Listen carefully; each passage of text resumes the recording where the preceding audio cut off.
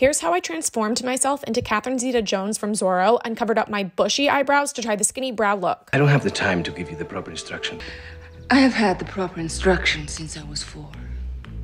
I'm using Pros Aid, which is a medical grade adhesive that is used in special effects makeup. Hey! Feeling myself. I'm also feeling the effects of powder inhalation. Now I use a foundation stick to cover up the eyebrows and the rest of my face. Myself in the viewfinder is something of nightmares right now. And now I'm just adding a darker taupe color to make this look a little less red. And her jawline is this very smooth line. I'm putting this neutral brown super close to the lash line, and I'm basically going to make this as random and messy as possible. Catherine has quite a pouty lip and our lips are just very similar. I just quickly did some touch-ups off camera. This is gonna be real deadpan because I can't move my face. Stay sassy.